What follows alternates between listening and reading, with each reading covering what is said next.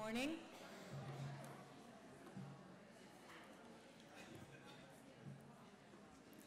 I'd like to welcome you all to the session on new directions in obesity management. My name is Gabriela Lieberman from Tel Aviv, and along with me is Dr. Bernhard Ludwig from Austria, and we will be chairing the session together. Before we start, I would like to ask you to fill out the survey on health professionals active in the field of obesity, self-assessing the treatment of sexual problems in obese patients that you can find on your chairs, and these will be collected on your way out. Thank you very much. So we'd like to start by inviting Dr. John Wilding from the UK to show us the results of a randomized phase 2 placebo and active controlled dose-ranging study of semaglutide for the treatment of obesity in subjects without diabetes.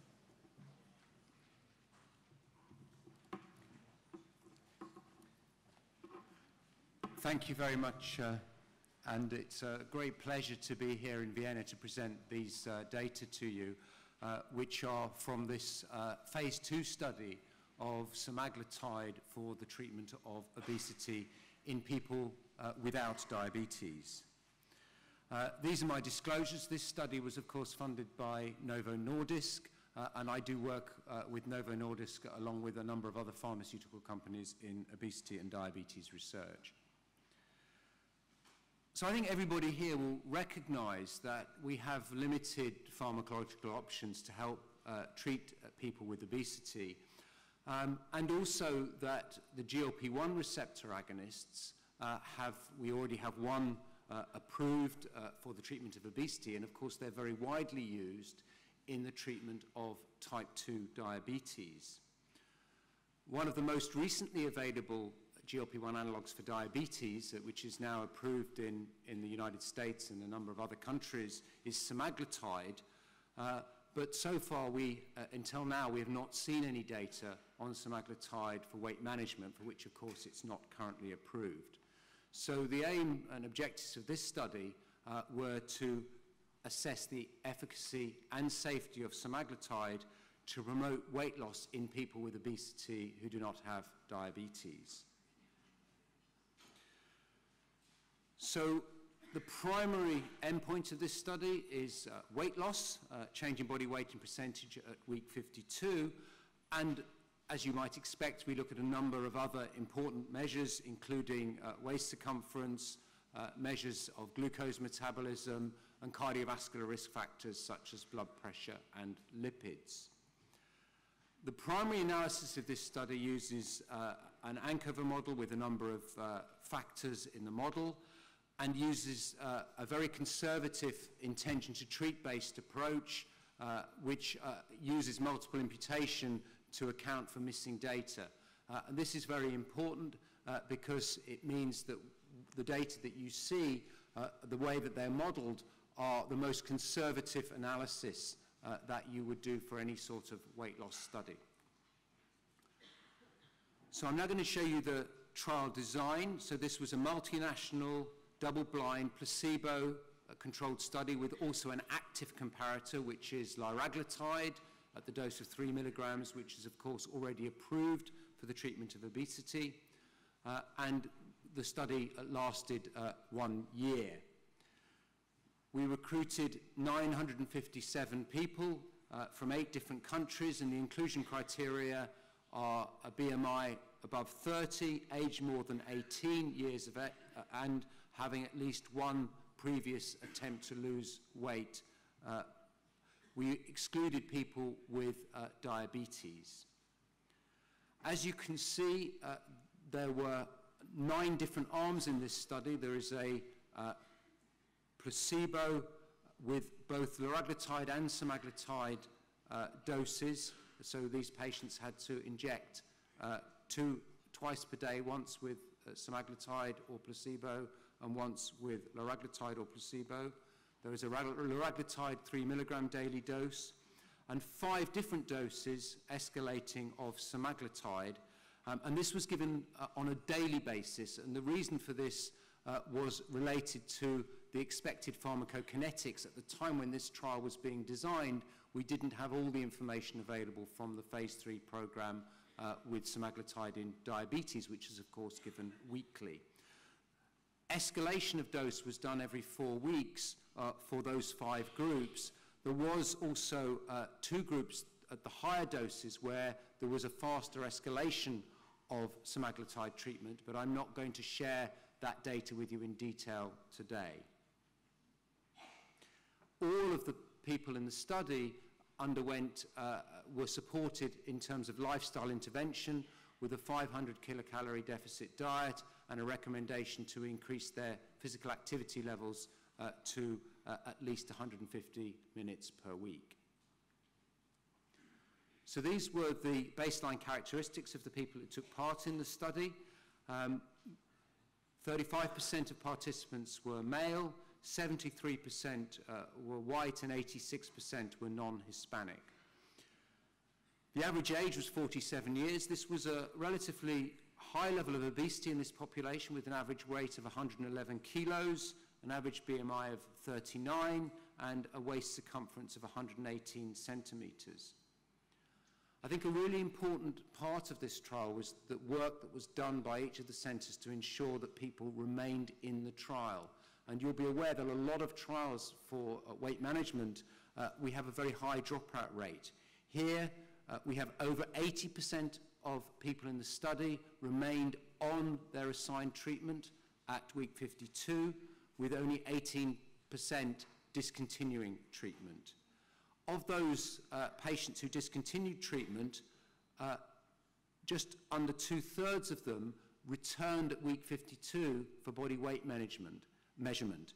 So that means that we actually had body weight measurements of 93% of people in the study at the end of the study, which of course minimizes the problems that we often see with lost and missing data in trials of treatments for people with obesity.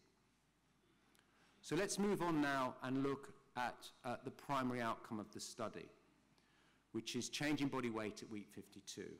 You can see here that the group of people who were treated with diet and lifestyle achieved a 2.3% weight loss, liraglutide a 7.8% weight loss, which is completely consistent with the scale program of liraglutide for the treatment of obesity.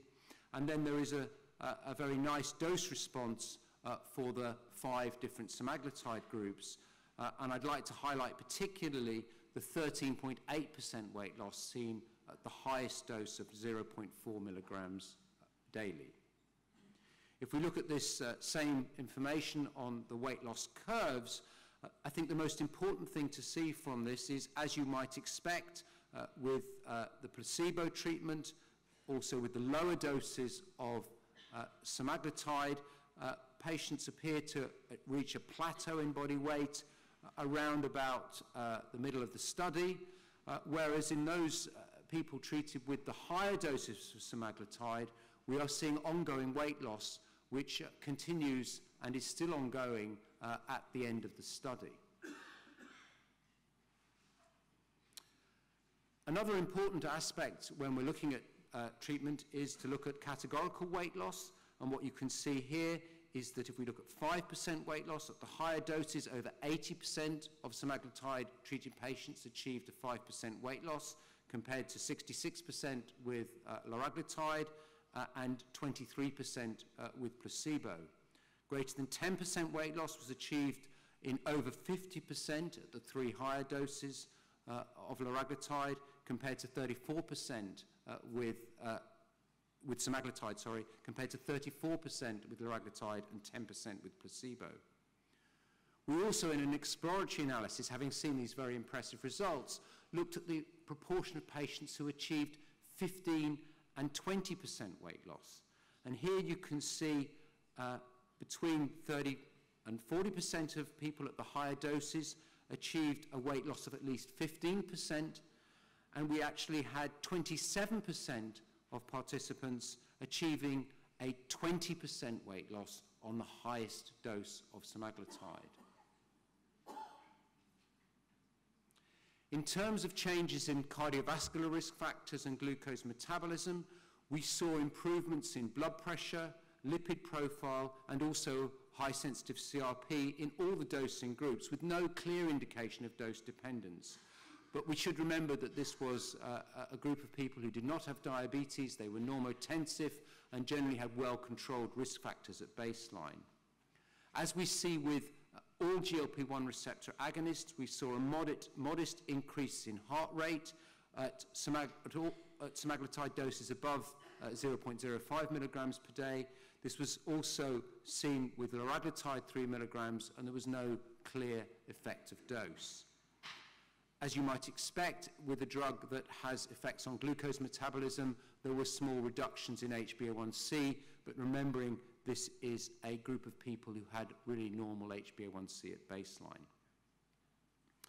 In terms of adverse events, we saw quite a high rate of adverse event reporting, but that was also true even in the placebo group, and that's what you expect when you study people with obesity over a year. And the most striking difference here is, of course, in GI adverse events, which were much higher with all the active treatment groups, around between 70 and 80%, compared to placebo at 38%. In terms of serious adverse events, there was no clear association of the number of events with dose, and the most common GI-related adverse event was nausea. If we look at treatment discontinuation due to GI adverse events, you can see that these were generally quite low, a little bit higher with the 0.4 milligrams semaglutide group, but nevertheless this was only around 10% of people in the study. In general, these discontinuations were not dose dependent. And if we look at nausea, perhaps you can see here, as you would expect, we start with the liraglutide group. You see this nausea at the beginning of the study, which tends to decline over time, and we see a very similar pattern with all of the doses of semaglutide, and also a relatively low rate of nausea, as you might expect with placebo. Very few severe events, and as I've shown you, very few events leading to withdrawal. I haven't shown you the detailed data for the fast escalation arms, but there were no consistent differences in efficacy or discontinuations, and the safety profile was similar to the slow escalation arms. So to conclude, in this study of people with obesity without type 2 diabetes, treated with semaglutide on a daily basis, or liraglutide or placebo, we had a very high retention rate in this study, and we were able to demonstrate dose-dependent weight loss, which reached 13.8% at week 52 with the highest dose of semaglutide, compared to 2.3% on placebo, up to 41% and 27% respectively, achieving a 15 and 20% weight loss with semaglutide at the highest dose, compared to, of course, much lower rates on placebo. Generally, the drug was well tolerated. There were no new safety issues, with the most common adverse event being gastrointestinal. And these data will support the further development of semaglutide as a treatment for people with obesity. Thank you very much for your attention.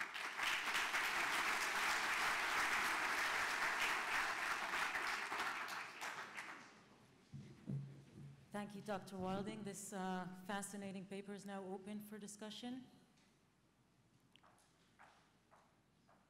Hi, my name is Stephanie. I'm a PhD candidate from Canada. Can you please elaborate more on the lifestyle intervention that was provided to all the participants? So everybody in the study saw dietitians on a regular basis throughout the 52 weeks of the study. They were also given advice about physical activity, but there was no supervised physical activity within the study. Okay, so the physical activity was not supervised, and how often did they see the dietitian? They saw the dietitian every month during the study. And did they only see a dietitian? Yes, that's correct. Okay, so no social worker, nothing like that, no interdisciplinary team? No, it was dietitian, and obviously the study physician would also support that advice, along with study nurses and everybody else on the team. Okay. And do you have any idea why the 180 or so patients dropped out? Was it just because of the adverse events, or were there other reasons? So that's an interesting question. If you look at the people who did drop out from treatment, in fact, we saw higher rates of discontinuation in the placebo group than we did in the active treatment arms. And I think I can show you that information. So if we look at treatment discontinuation, you can see that it's not dose dependent, and that the highest dropout rates were in people on placebo and on the lowest dose of semaglutide.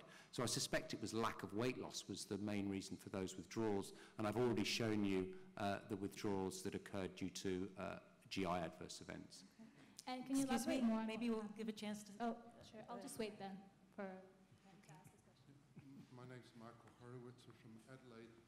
I'm perplexed that you assess GI symptoms by self-report, given that it's known to be highly unreliable and prone to nocebo effects rather than a validated measure. Why did you do this? So everybody was asked specifically about adverse events at each study visit, which were regular throughout the study. You're correct that we didn't use a validated measure, but we do use the standard adverse event reporting terms that are established for all adverse events, and this has been the way that all of the GLP-1 agonists have been assessed in clinical trials, both for diabetes and for obesity. That's not strictly true. There's some exceptions, but similarly, if you had a drug for functional dyspepsia or irritable bowel syndrome, the FDA or European authority would not register your drug. So validated measures are simply available and they should be used. Okay, well, we'll take that advice on board, but certainly for liraglutide, which is approved for obesity treatment, this type of data collection was considered acceptable by regulatory authorities in the United States and Europe. Okay, I'm sorry for restraints of time. We're going to have to go on. And I'd like to invite my friend and colleague, Dr. George Dicker. Thank you, Dr. Wilding.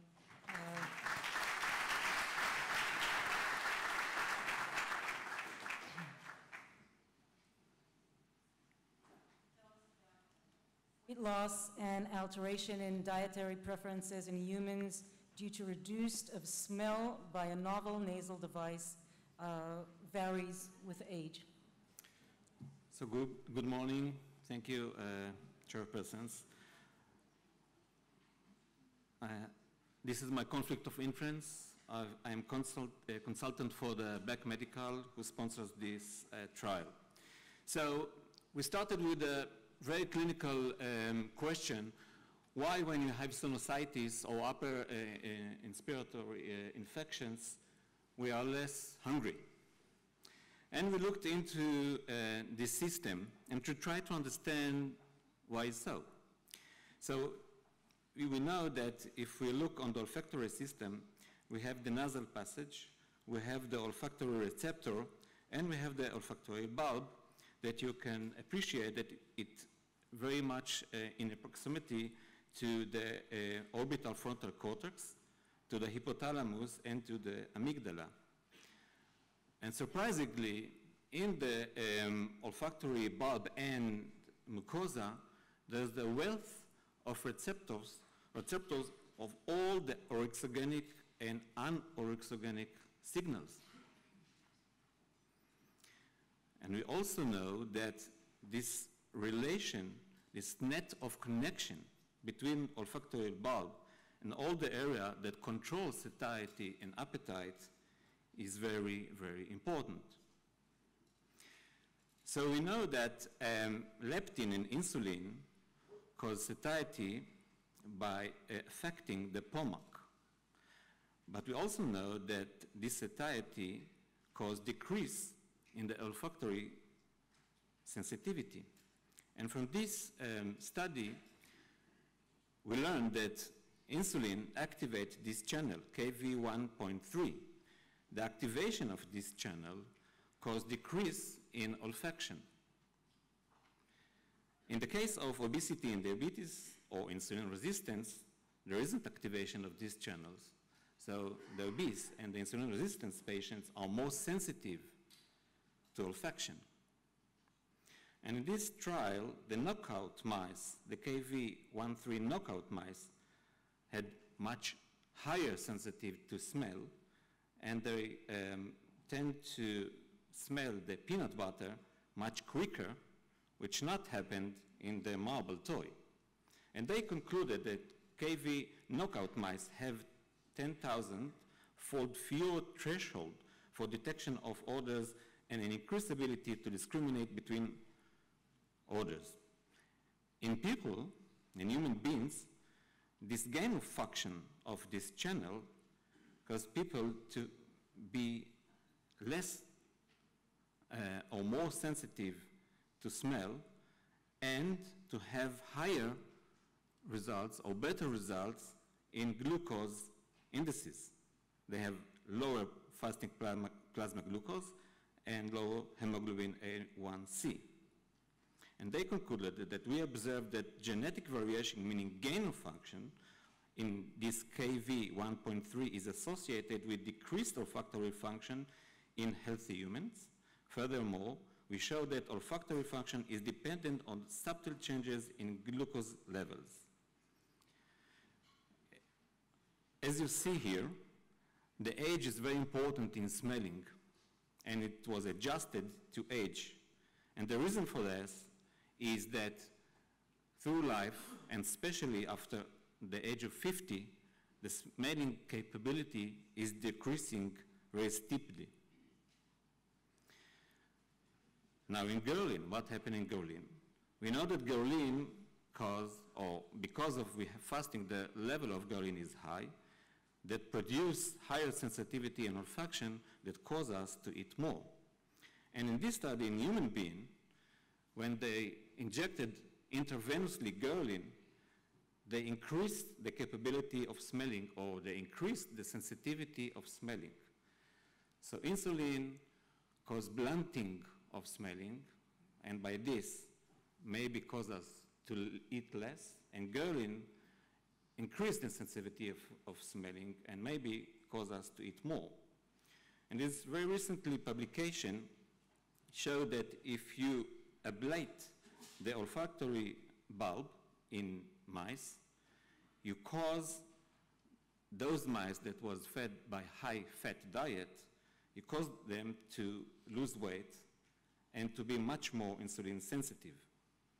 So the aim of our study is to determine if a nasal insert would reduce the ability to smell, reduce body weight, alter dietary preferences, and improve metabolic dysfunction. And for this, we used a randomized single-blinded placebo-controlled study of adults with obesity. And we used this nose-nose apparatus. You can appreciate this apparatus. This apparatus directs air to and bypass the olfactory by decreasing smelling. So you insert this apparatus into the nostril, and it directs the air without the smell.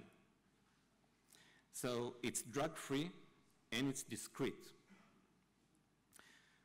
We include people between age 18 and 65, BMI 30 to 42. We exclude pregnant women, diabetes, higher blood pressure, thyroid function, and you can see all the exclusion criteria. So we had run-in period, 2 weeks run-in period. In this 2 weeks period, they had to reduce the calorie by 500 calories per day, and they use this apparatus or saline drops. Those who lost at least half a kilo and used the apparatus could enter the trial, which lasts 12 weeks. So the device group wear the device between 5 to 12 hours a day, and the control group used saline drops twice a day. All subjects had less 500 calories per day, and they used food diary and filled food diary. They also filled eating preference and habits questionnaire that was validated according to this study, and withdrew their blood in the beginning and the end of the study. In the smelling test, we used the N-butanol, as was described in this study. And the results are. So we had very good randomization. The BMI were 36, very heavy, very obese patients, 50% men and women. The age was around 50, and they didn't have diabetes as was predicted. We had 65 participants that ended the study per protocol, 35 in the study group, in the apparatus, 28 control group, and we showed that the apparatus really significantly decreased the smelling. Of course, the drops didn't do it. The weight. So both groups did lose weight considerably. The study group lost 6.6% weight, and the control group 5.65% of weight. And it wasn't really significantly different. But as you remember, the smelling capability changed after the age of 50. So we divided the group by the age, and now you can appreciate that those who were below the age of 50, meaning the smelling capability is still there, lost 7.7% after 12 weeks, compared to 4.1% those who used the control, the drops. And also you can see the significant difference in BMI terms. So the summary, the whole group didn't have a significant difference, but according to the age below 50, 7.7% compared to 4%.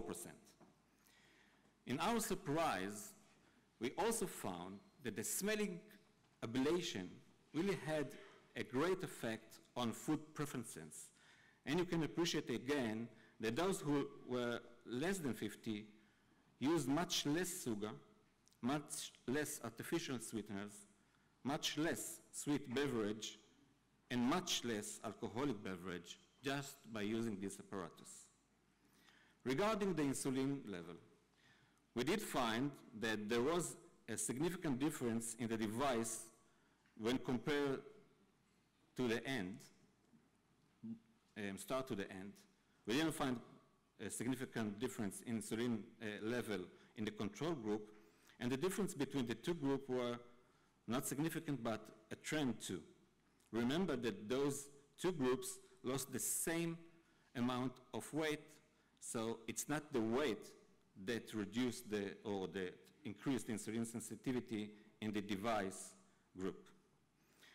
And to conclusion, a novel self-administration nasal device that reduced smell caused significant weight loss in subjects below 50 years, reduced dietary preference for sweets, showed a trend in reduced insulin levels without any significant side effects.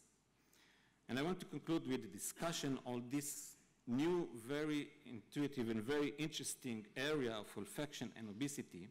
Olfaction system and metabolic regulation, there is a close relationship and effect on satiety and hunger, food preferences, and metabolic function. Obesity cause or a consequence of olfactory dysfunction, so we don't really know the answer, but there is evidence for both. The difference between food odor and non-food odor, so people with obesity have increased sensitivity to food odors compared to lean people, and also compared to non-food odors. The effect of olfactory dysfunction on food preferences. So I showed you that yes, mainly reduction in carbohydrate and fattening food. And further study should be conducted to explore this new treatment option and to determine the role of this device for treatment of obesity and diabetes. And by saying that, I want to attention for your attention. I want to thank you for your attention and to thank all the corporate and the people who participate in the study. Thank you.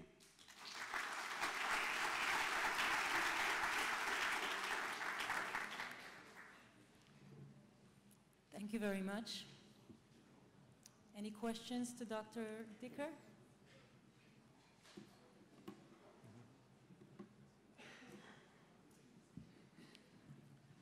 Good morning, I'm Raffaella Cancello from Istituto Auxologico in Milano.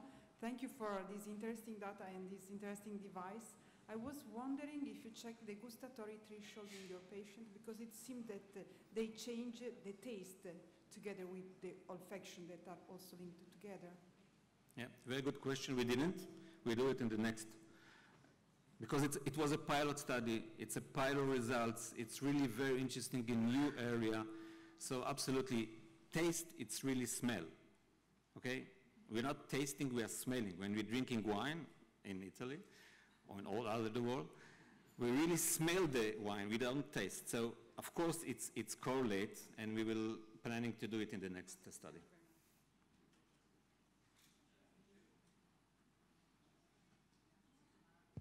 It doesn't work now. Thank you very much for this clear experience. I had a trademark that I developed 4 years ago with the same device.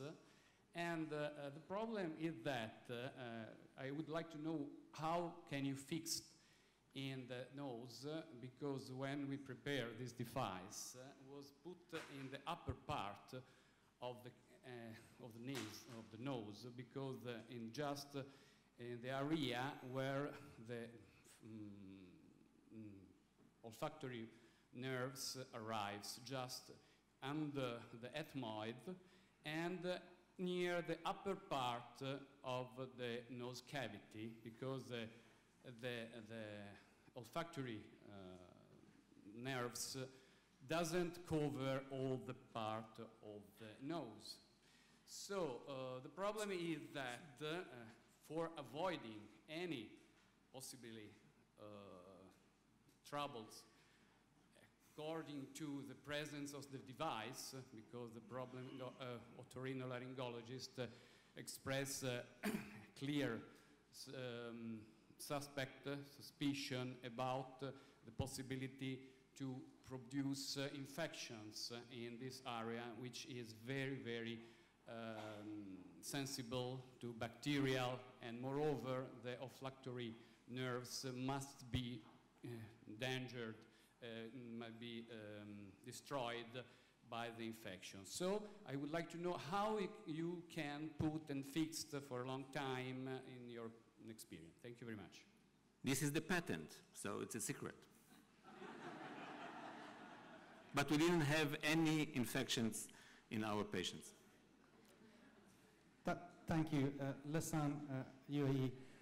Very, very interesting novel idea. I just wondered about your placebo arm. How much of a placebo arm is that? I mean, you're sticking nose drops in, and I know, when I have some drops in my nose, that affects my sense of smell and my food preference probably.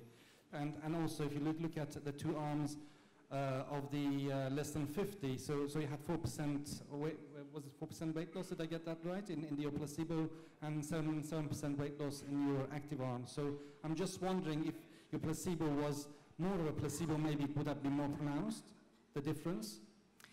Well, it's a good question. When we planned the study, we really don't know what will be the placebo, because you can claim that if you put drops, you made more attention on what you're eating, so like the bracelet, so maybe it's not the placebo, it's the active arm and the apparatus is placebo. When we planned it, we didn't know. Of course now we are knowing, and the next study would have to be more of a placebo. I agree with this. I'm assuming it was saline and nasal drops, right? Okay, thank you. Thank you.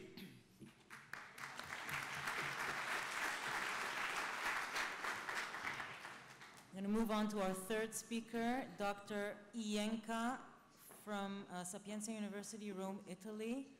And she will tell us about virtual follow-up program enhances weight loss results post-ellipse balloon and innovative digital patient-friendly approach. Thank you so much, and good morning to everyone. This is my disclosure. And today I'm going to talk about a topic very often discussed by all obesity specialist physicians, the weight regain. In any way the patient loses weight by diet, pharmacologic, endoscopic or bariatric surgery therapy, how to maintain the weight loss remains the real problem. These are a series of articles and reviews about weight regain after intragastric balloon or bariatric surgery therapy. The inadequate follow-up is identified as the main cause of weight regain in all studies. So, The aim of our study was to evaluate an innovative digital follow-up program in order to maximize the end results and prevent the weight regain in patients treated with the LIPS balloon. The LIPS balloon is enclosed in a capsule and is hollow and filled with 550 milliliters of liquid. This is done at 10 minutes of patient visit without endoscopy or sedation. And the balloon is self-emptying via a valve that opens at 4 mouths, allowing the balloon to pass naturally. Several single and multi-center studies were completed in Europe and in the Middle East in subjects with a BMI over 27. And the weight loss range with the balloon are from 10 to 15% of total body weight loss, with a good weight loss maintenance over 1 year. The excellent safety profile has been demonstrated in over 5,000 LIPS balloons placed worldwide, and the follow-up has been highly successful because of the use of a connected scale, a smartphone app, whereby the patient was in constant contact with the physician or nutritionist. This is a video about the LIPS balloon. Allurion has developed ELIPS, the first procedureless gastric balloon for weight loss. No surgery, endoscopy, or anesthesia is required. ELIPS is at the core of a 6-month weight loss program guided by a team of experts to maximize results. You swallow ELIPS at your doctor's office. Once in the stomach, ELIPS is filled with 550 milliliters of water. From start to finish, the procedure takes under 20 minutes. Your team guides you and helps you learn to eat healthier portions and helps you choose appropriate daily physical activities, and a wireless scale connected to your smartphone enables you to track your progress. After approximately 4 months, ELIPS opens, empties, and is excreted naturally. Your medical team follows you for an additional month to help you consolidate your new eating habits. So this is the design of our study, which included 20 patients treated with the LIPS balloon. And at the time of balloon excretion, we randomized patients into 2 groups of 10. Every group received a physical follow-up every 2 weeks for 8 months, and only group A received also virtual follow-up. At the time of placement, at the time of excretion, and at the end of the study, we evaluated the anthropometric measures, the body composition, the diet adherence, and the obesity correlated disability. The latter has been evaluated using a test validated in Italy called the Obesity Correlated Disability Test, that included 36 items divided into 7 categories of assessment in order to evaluate the level of disability in obese patients. These 7 sections are pain, stiffness, indoor activities, housework, outdoor activities, occupational activities, and social life. And if the final score is greater than 33%, the patient is considered unable. Also, if the only one item is greater than 8, the patient is considered unable, but only for that specifically function. And in order to evaluate the adherence to the prescribed diet, every patient keeps a 3-day food diary that included 2 working days and 1 non-working days, in order to avoid possible errors in its compilation and in order to monitor possible change in the prescribed diet. So in our follow-up program, every patient received technological support that allow us to be in constant contact with them. In fact, every patient received a weighing scale that was connected via wireless to their mobile phone in order to share their weight and body composition with us at any moment.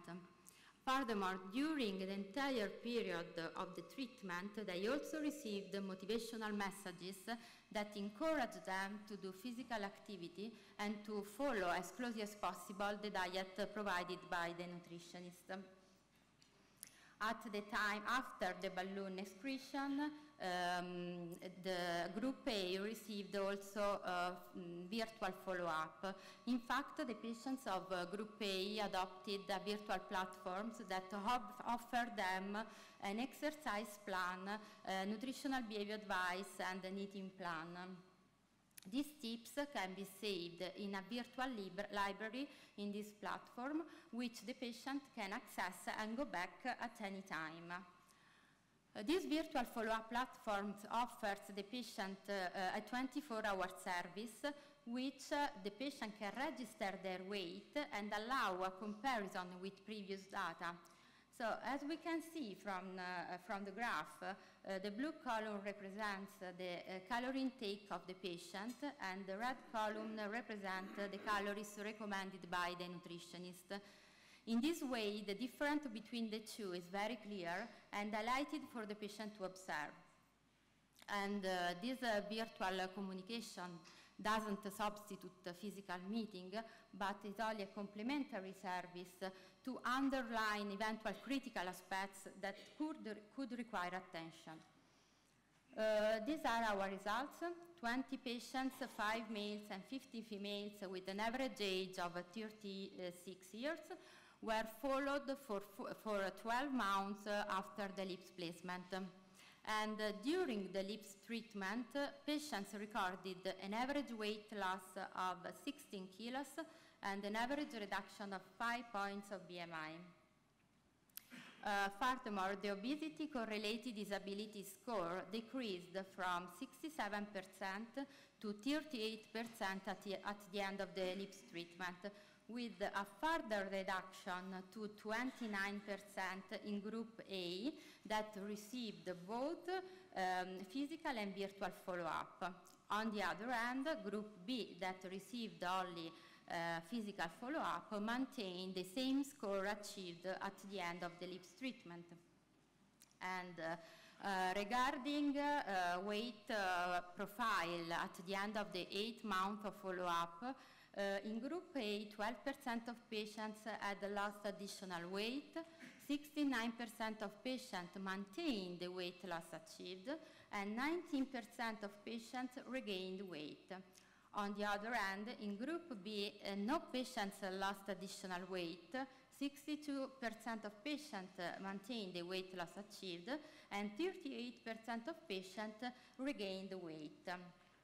By the analysis of the 3-day food diary, we demonstrated that at the end of the lips treatment, all patients maintained the adherence to the prescribed diet, whereas at the end of the 8th month of follow-up, all 10 patients in Group A and only 7 patients in Group B maintained adherence to the prescribed diet.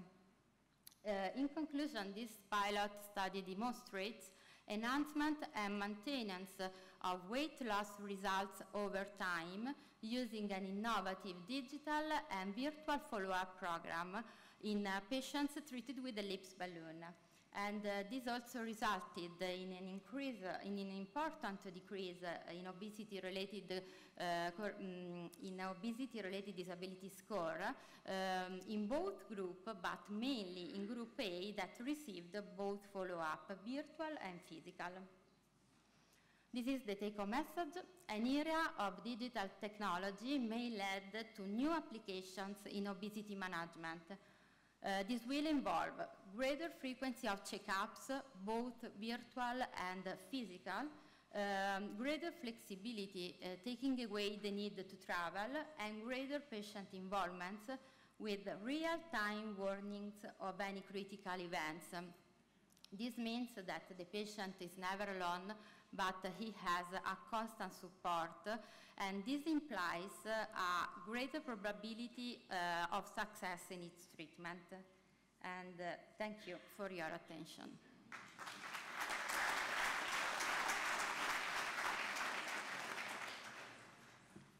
Thank you very much. Any questions to Dr. Ienka?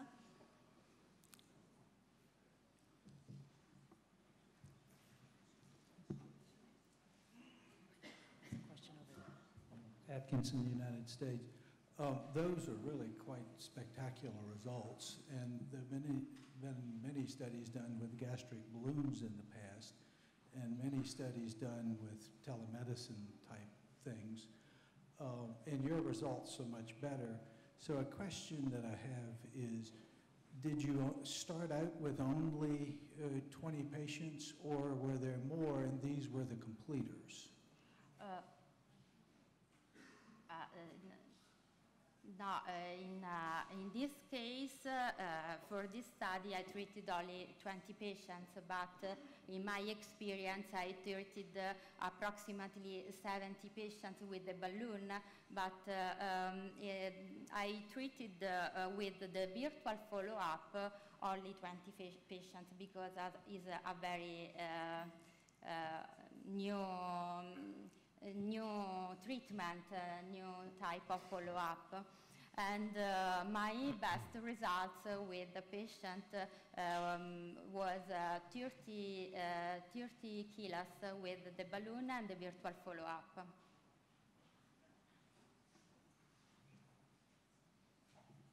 Okay, thank you very much, Dr. Ienka. Thank you.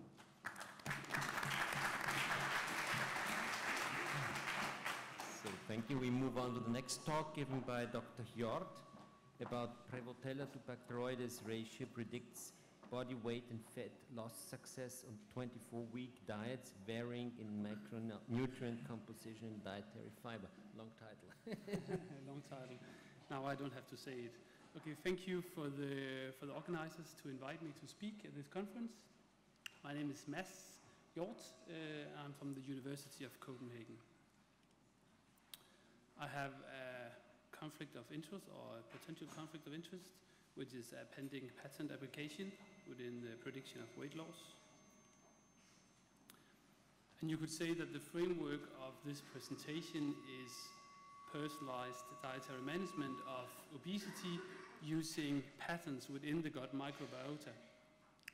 And I wrote existing in brackets because this is, in contrast to the previous speakers, really to use the existing knowledge, so to use the current content of the microbiota and not really trying to change it, at least not now, maybe for later. So since the introduction of a high throughput sequencing, researchers have looked for gut microbiota patterns, and the patterns that I'm going to talk about now is enterotypes. So back in 2011, the microbiota of individuals was found to be clustered in 3 distinct groups dominated by different genera. And that was mainly Prevotella, bacteroides, and also Ruminococcus. And that was published in Nature and Science. Then a few years later, it was more a question of whether this was in fact discrete clusters or it was more a continuous phenomenon. Nevertheless, research continued within this area, and within the recent years, these enterotypes have been found both to be biomarkers of food intake, it has been associated with different diseases, and also found to be quite stable over time. So a given individual will be likely to stay the same enterotype even through dietary intervention studies. Then very recently a perspective paper on this area came out, suggesting that enterotypes could in fact be used to stratify in prospective studies and randomized clinical trials, and perhaps also be used in personalized dietary interventions. So data that I'm presenting here is from a publication in 2014 from our own research group, which is one of the studies showing that you are in fact using the Prevotella to bacteroides ratio. You are in fact able to put people into 2 discrete clusters, one B type here, the bacteroides, and P, the Prevotella type. And also, this was a dietary intervention study, so the 60 people completing the study, 58 of those belong to the same enterotype, even after a dietary intervention giving more fiber and whole grain. And the two people that changed enterotype, one of those actually got antibiotics. So they are quite stable, which has been found in several studies. We then use data from this study, which, as I said, was a dietary intervention study giving either a new Nordic diet, which is basically a diet with more fiber and whole grain, and it was compared to an average Danish diet, which is like a Western diet. What we did was to stratify these two groups based on pre-treatment enterotype. And what we saw was that the Prevotella enterotype here, they lose 3.5 kilo more during this half a year if they consume the new Nordic diet compared to the control diet, the Western diet. Whereas the Bacteroides enterotype, regardless of the diet, they lost exactly the same amount of weight. And actually this was a study where all the foods were supplied free of charge from a specially designed supermarket at the university campus. So what we normally see after an intervention such as this, when we follow people up for a year, we will start seeing weight regain. And that was exactly what we saw in this study. After the intervention study, they were advised to consume the new Nordic diet, all of them.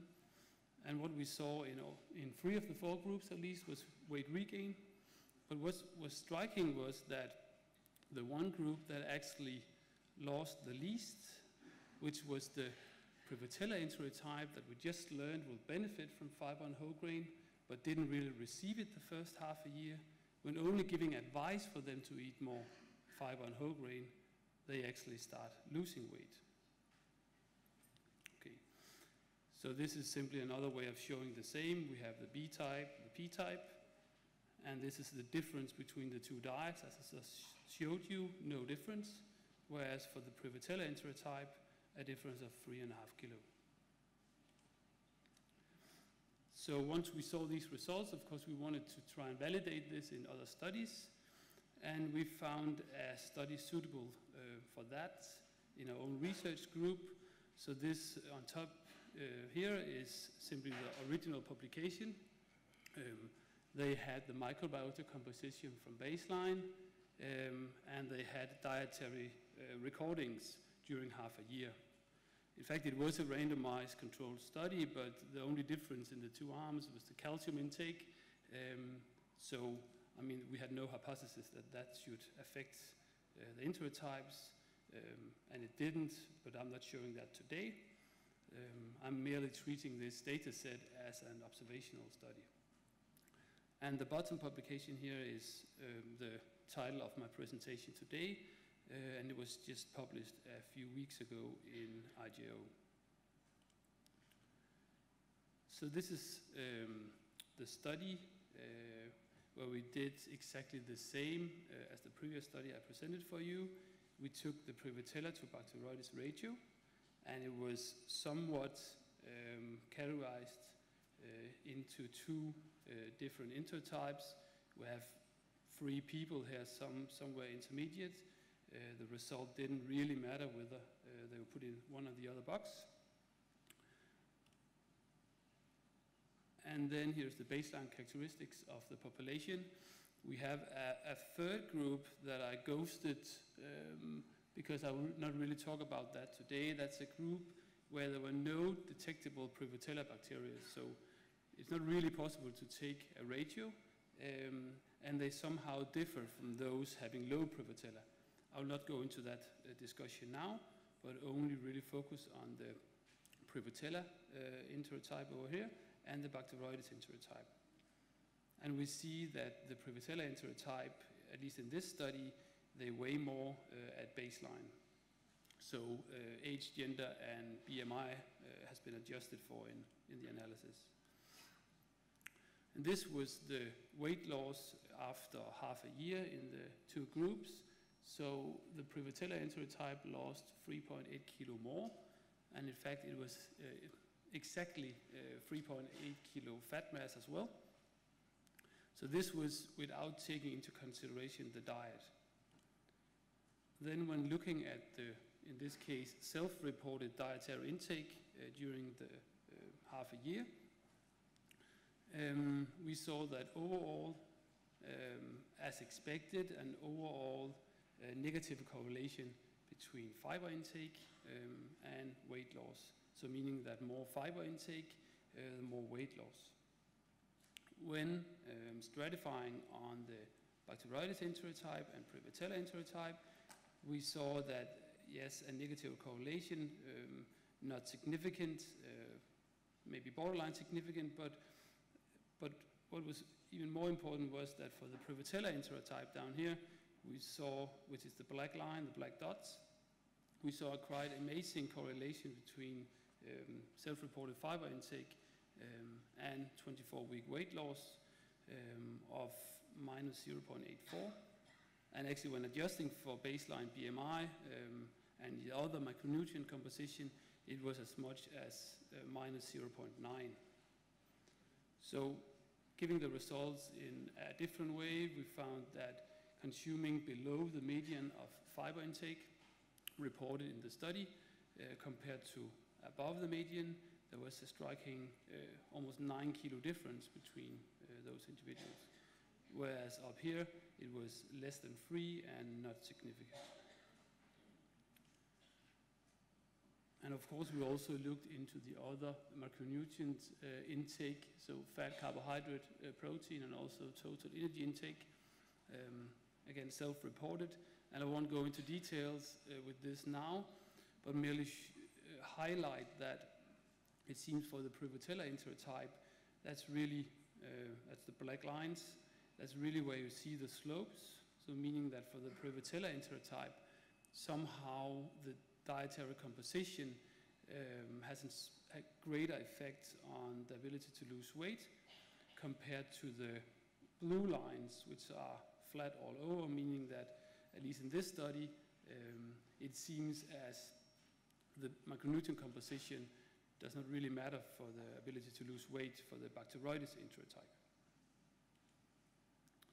So that brings me to my conclusion, which is that weight loss on a high fiber diet is specific, or at least almost specific, to the Prevotella enterotype, which I just showed in 2 independent studies. But also that weight loss options for the Bacteroides enterotype is less clear. So I mean, it doesn't mean that a Bacteroides enterotype cannot lose weight, but it's just that we haven't identified any diet that is particularly effective for that group.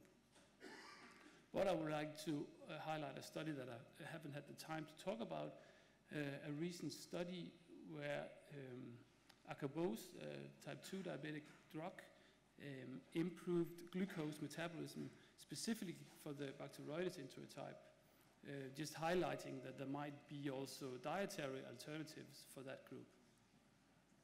And then in the very end, I'll just highlight a paper we just submitted, talking about or dealing with all what I have talked about today in a much more detailed way. Yes, and then I would like to thank all the collaborators on this work, especially Professor Arne Astrup. And then my talk is done and open for questions. Thank you.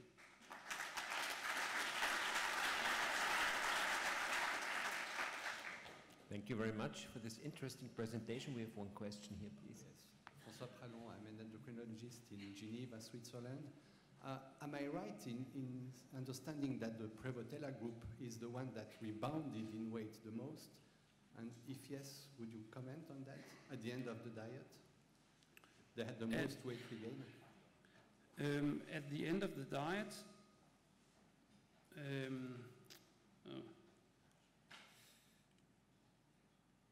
at the end of the diet, all the different groups regained weight. So yeah, that's the one here. Yes, you see here that the Bacteroides groups, they regained weight quite dramatically. And you're right, all of them are encouraged still to consume a new Nordic diet rich in fiber and whole grain. The group that didn't but have the benefit of it lost weight. The group down here that benefit of the new Nordic diet, they also regain weight. I guess they might be a bit tired of the diet. You don't know what they did with the diet. You don't know what they did with the diet after the 24 weeks? No, we don't have dietary recordings. It was only giving advice to follow this diet, yes. Okay, thank you. Thank you. Any other question? What do you think the mechanism behind that finding? Do you have any idea? I mean, the mechanisms could maybe be, I mean, it has been shown that Prevotella and Bacteroides, they somehow ferment the same substrate in a different way, so maybe we have a great uptake of short-chain fatty acids, maybe particular ones that might somehow influence satiety. So that's at least the working hypothesis now. Okay. So thank you again.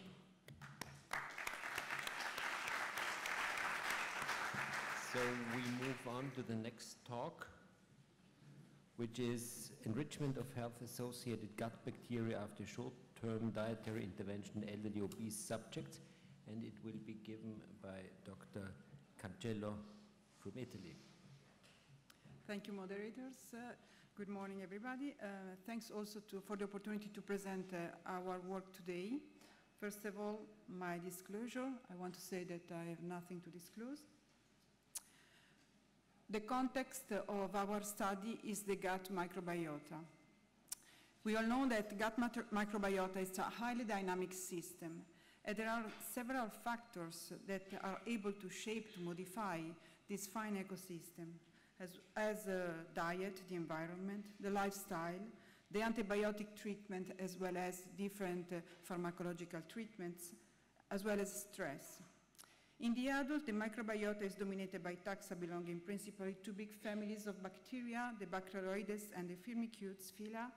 And in obesity, there was reported firstly an imbalance between these two big families, with an increase in Firmicutes and a decrease in Bacteroidetes. But it's not so simple, the pattern of gut microbiota in obesity, because also we have recent data concerning also an important decrease in richness in biodiversity of several families of bacteria. More than that, we have also to take in account of the effect of aging in the shape of this fine ecosystem, because the aging is a physiological process, but there are studies showing that during aging we have a physiological decrease in the amount of the bacteria, and the healthy aging as well as the longevity were associated to a preservation of the richness of the diversity of these bacterial strains.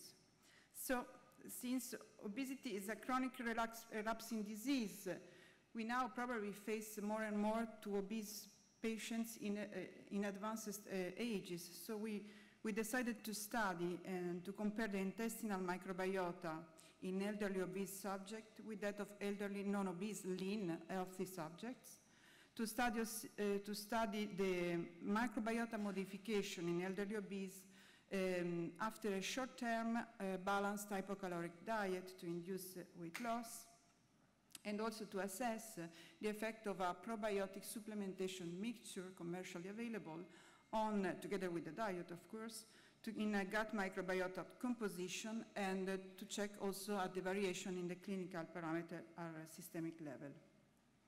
This is the flow chart of our study. We enrolled 26 obese patients, and of course we excluded all the situations that could make a bias in the data interpretation, as bariatric surgery procedures, inflammatory bowel diseases or cancers, and also the therapy with antibiotics, probiotic vitamins, PPI, and as well as metformin in the case of diabetic patients. So the fecal samples, to avoid additional bias, we asked to the patient to collect at home the basal fecal samples that we consider at T0, and we compared these fecal samples with the samples from 15 elderly non-obese controls. And then at the hospital, so during the hospitalization, we submitted our patient to 15 days of diet, and the following 15 days, the diet plus a probiotic supplementation. All the fecal samples collected were analyzed by sequencing. Here I'm showing the characteristic of our population studied. So the mean age was 79 years. We had a high level of obesity, and you can see an excess of fat mass. And at clinical level, the major complications were orthopedics and cardiovascular. We had also patients with OSA, and more than half of the sample declared chronic constipation. We tried to characterize the morphology of the fecal sample by the Bristol stool chart, and all the samples were in between type 3 and type 4 morphology. That was in agreement with the assessment of calprotectin, fecal calprotectin, that it is a protein and marker of an inflammatory state of the gut, of the intestine. Then some information about concerning the diet we performed during the hospitalization. It was a balanced diet. Here you can see the composition in micronutrients, in carbohydrates, lipids, and proteins, and this followed the recommendation of the Italian Society for Human Nutrition, recently revised. And this is the supplement we used. It's a commercially available mixture of probiotics, and we decided to use this product because of the richness in bacteria, 450 billion of bacteria, and also for the different strain. We have several strains of Lactobacillus and Bifidobacteria, as well as Streptococcus thermophilus, that is in different mixture of supplementation. Here I'm showing the changes in food consumption before and during hospitalization of our patients. Of course, at the hospital, we increased the assumption of vegetables and also of whole grains and cereals instead of white bread or pasta. We regulated the amount of fruit, of daily fruits, and increased as protein level the legumes consumption and also the eggs, reducing cheese and meat. Of course, at the hospital, wine was not allowed. And the average daily water intake was followed the recommendation. This is the baseline comparison in elderly obese, non-obese control. It is immediate to see that two groups are well separated, and in red you see the obese, and in green the elderly non-obese control. And we also have observed that the obese patient had a lower biodiversity, that this biodiversity decreases at the increase in body mass index. This is the detail of this previous comparison between obese and non-obese control elderly. And as you can see, we had an increase in Streptococcaceae, Collinsella, Peptostreptococcaceae.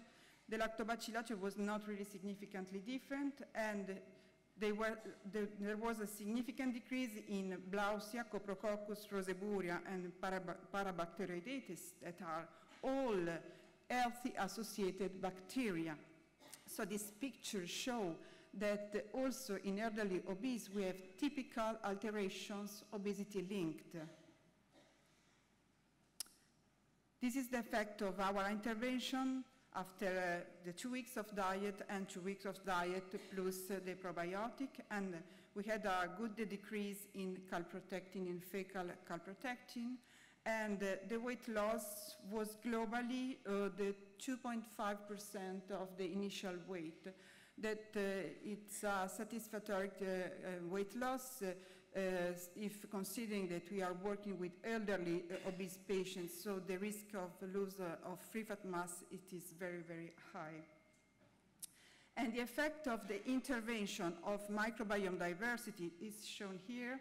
And as you can see, at this stage we cannot distinguish the 3 points, the basal samples after 2 weeks of diet and 2 weeks of diet and probiotic supplementation. But there is a shift of yellow point and orange point on the left of this scheme. That means that we have increased the richness, the diversity of intestinal bacteria in this sample.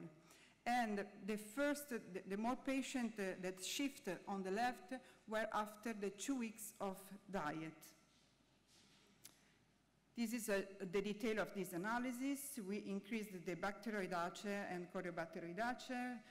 There was a significant decrease in Enterobacteriaceae, Enterococcaceae, and the Verrucomicrobiaceae increased, and Akkermansia mucilifila belongs to this group of bacteria.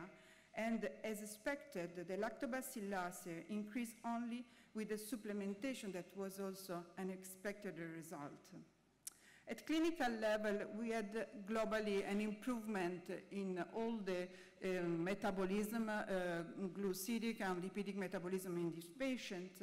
And I don't have the time to show all the details, but we had an interesting, significant increase in the redox potential in this patient with the increased amount of glutathione reduced and the glutathione reduced oxidated ratio. So we improved mainly with the supplementation the potential redox.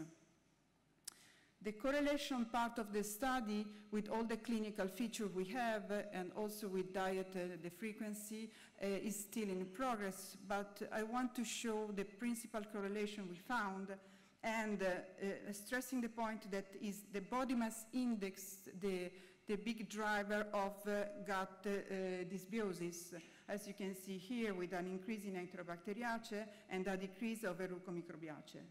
Interestingly, also the ratio of redox potential of glutathione was related to the decrease of unhealthy bacteria, and as well as the increase in adiponectin and leptin levels were significantly related to movement of these healthy, unhealthy bacteria. So, in conclusion, the gut microbiome in elderly obese subjects show typical features of dysbiosis as for all the obese people. The lower diversity in the obese compared to the non-obese is maintained also in advanced age. And in elderly obese subjects, a recovery of health-promoting gut microbial configuration could be rapidly obtained by a short-term balanced hypocaloric diet that I want to call Mediterranean-like, but we have to better define what this type of diet is. And the probiotic supplementation induced a decrease in the oxidative stress that is important to face off several mechanisms of oxidation at cellular level. And of course, for the future, a longer follow-up is needed to verify the stability of this improvement because, of course, we checked the patient for 1 month and to see if this improvement could be obtained in longer follow-up. First, at the end, let me thank all the people involved in this study, in particular all the clinicians and biologists of the San Giuseppe Hospital in Piancavallo of the Istituto Toxologico Italiano, and all the team of Patrizia Brigidi at the University of Bologna for the support in microbe characterization. Thank you very much for your attention.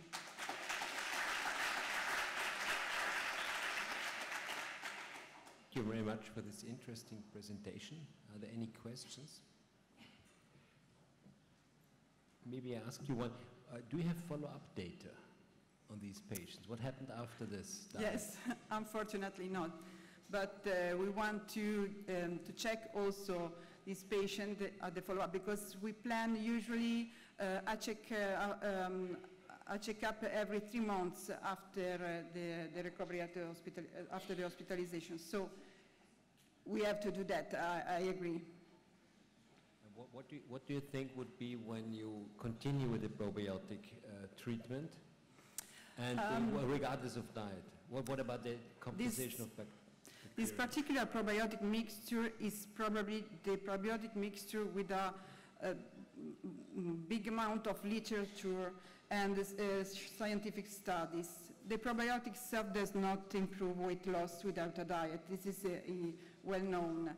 But I think it's a powerful tool for to re-equilibrate other patterns, other metabolisms.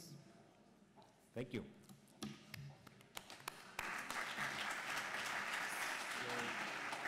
we now move to the last talk of our session, and its early achievement of significant weight loss with naltrexone bupropion is associated with additional weight loss and improved glycemic control at 1 year in patients with type 2 diabetes, and will be given by Dr. Halseth.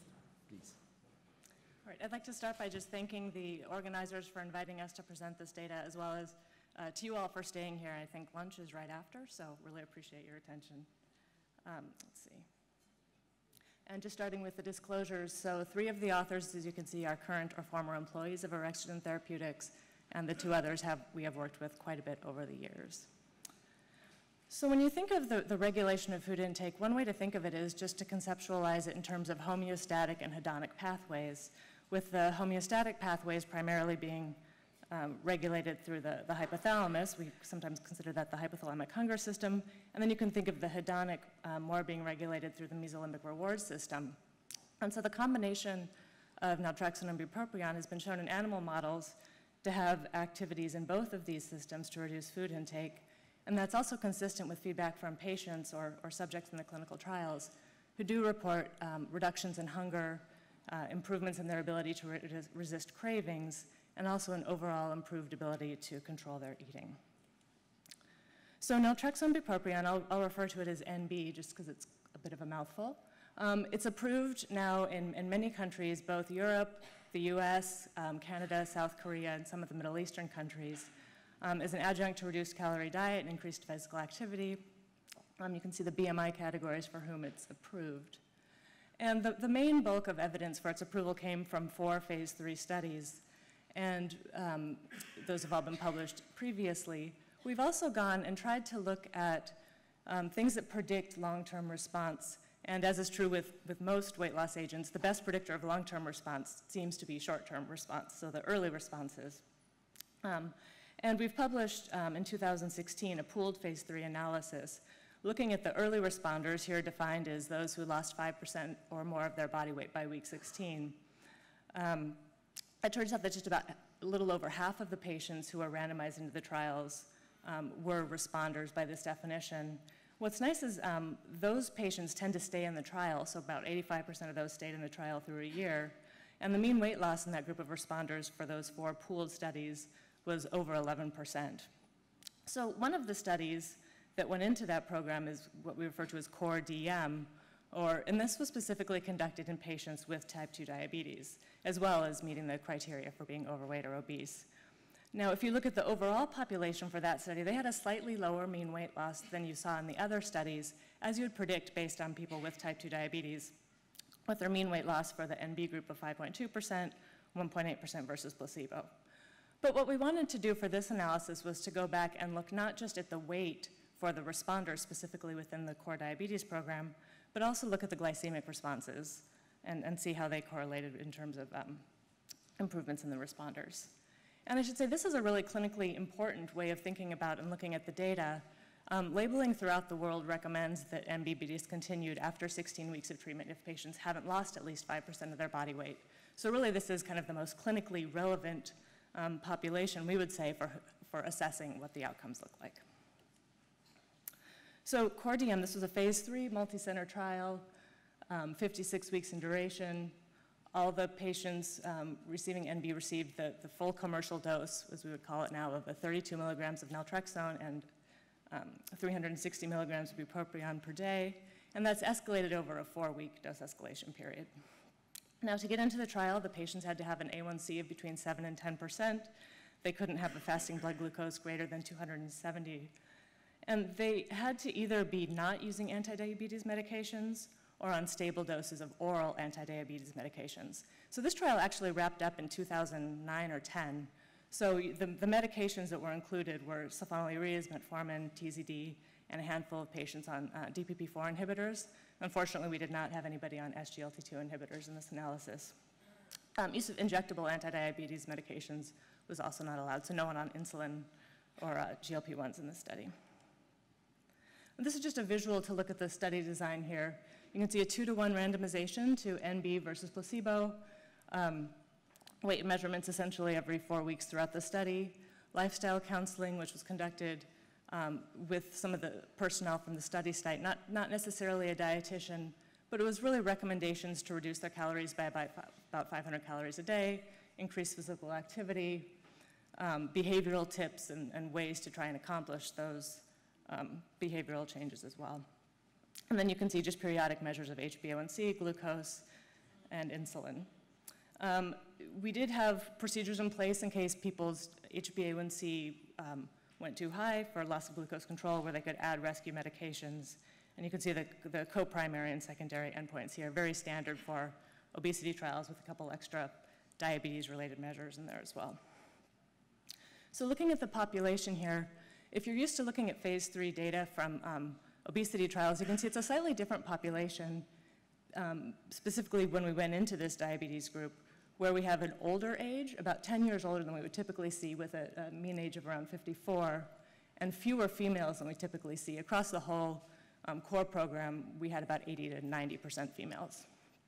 Approximately 80% female, mean age just over, or sorry, I was used to saying 80% female, approximately 80% white, a mean weight just over 100 kilograms, a mean BMI right around 36. Importantly for the diabetes population, specifically the mean A1C of 8%, and you can see the breakdown of the anti-diabetes medications that were used. DPP-4 inhibitors was really just a handful of patients. Now in terms of subject disposition, I was really impressed with some of the earlier presentations that had very good subject retention. Here you can see it was not as good. It was more in line with what you typically see in an obesity study, with about half of the patients discontinuing treatment in the NB group and about 40% of the patients in the placebo group discontinuing. The main reason in the NB group for discontinuation was adverse event, but even 15% of people in the placebo group discontinued due to adverse events. And then some of the other reasons that are more general and maybe having to do with lack of treatment satisfaction or lack of weight loss, you tended to see higher in the placebo group. So a few more insufficient weight loss and kind of some withdrawal of consent type reasons for withdrawal. Now in terms of safety and tolerability, the most frequent adverse events you can see here, primarily gastrointestinal related. And if you compare this to what's seen in sort of the patient population that doesn't have diabetes, these all tend to be a little bit higher in incidence. And we think that's really due to an interaction with metformin. It just tends to boost the incidence of a lot of these adverse events a little bit. But you still see a relatively, of the 40% of patients who had nausea, only about a quarter of them led to withdrawal due to this nausea, and you can see 3%, 1% for vomiting and headache. Okay, so getting to the weight data, I'll walk you through this. I know there's a lot of data on this slide. So first of all, this is just weight loss over time. So this is for all of the placebo subjects here. This is for all of the NB subjects here, using a last observation carried forward analysis. And then the lower line here, you can see the weight change over time in the NB patients who are the early responders. That is, those who had 5% weight loss by week 16. And looking then at the data for the people who completed, you can see they're similar pattern, just shifted down a little bit again, because this is the patients who are compliant with the treatment throughout the whole study. And if you then look at the percent that had 5% weight loss at week 16, you can see 24, 53, and 80% across those same three groups. And what's nice to see is 88% of the NB responders did continue on treatment through week 56, and that's compared to about 70% of the patients otherwise. If patients do discontinue, it tends to happen earlier, but even so, those who are tending to lose more weight, probably more satisfied with treatment, also tend to want to stay on treatment and stay in the studies. Switching to glycemic parameters, if you look at HbA1c and glucose, you see kind of a stair step down here in terms of the change in fasting glucose for placebo, NB all, and NB responders. And then in terms of HbA1c, it's a 0.1%, 0.65, and then a 1% A1C reduction on those who are the responders. You see kind of a similar pattern here if you're looking at fasting insulin or HOMA-IR, which is a measure of insulin resistance, where you see not huge differences between the placebo and NB all group, but then when you look specifically at that NB responder group, you see about a 25% decrease in fasting insulin and about a 35% decrease in insulin resistance. So again, just consistent with the more weight you can take off of a patient with type 2 diabetes, the more improvements you see in insulin and insulin resistance. Across the whole program, we tend to see most consistently reductions in triglycerides and waist circumference, and then increases in HDL cholesterol. And you see the same pattern here when you're looking across the 3 groups. And then LDL cholesterol, if it does change, it's not consistent and kind of tends to hover right around baseline, and we see the same pattern here. So you can see with HDL placebo, NB all, NB responders, kind of again, greater increases in HDL as you move into that responder group. The triglycerides, you don't see too much more of a reduction when you look specifically in the responders versus all. And then the waist circumference being highly correlated with weight, you see the pattern here. So in conclusion, the patients with type 2 diabetes that were treated with NB that achieved 5% weight loss by week 16 had additional weight loss and improvements in glycemic parameters compared to the overall NB-treated population. And it was about 40% of the type 2 diabetes subjects who did meet these criteria. So a slightly lower percentage than what we saw in the overall population, which was 50-ish%. But in these early responders, I think it's still pretty impressive that we were able to get a mean weight loss that exceeded 9%, as well as an HbA1c reduction of 1%. And then the majority of early responders did continue on to the study end. And so I think this supports the use and the importance of that week 16 criteria in clinical practice to predict longer term outcomes in patients. And finally, I think kind of the bigger picture, when we think about treating type 2 diabetes in patients who are overweight or obese, the first step in most treatment algorithms is diet and exercise. But it's almost like a checkbox, like, okay, yeah, diet and exercise, let's move on to the diabetes drugs. And I think this kind of data could make one think a little bit more about trying to do diet and exercise in the best way possible, and perhaps supporting those dietary changes with a medication that's designed to do just that, and that may end up having some important treatment outcomes for those patients. So with that, I'll take questions, and thank you very much.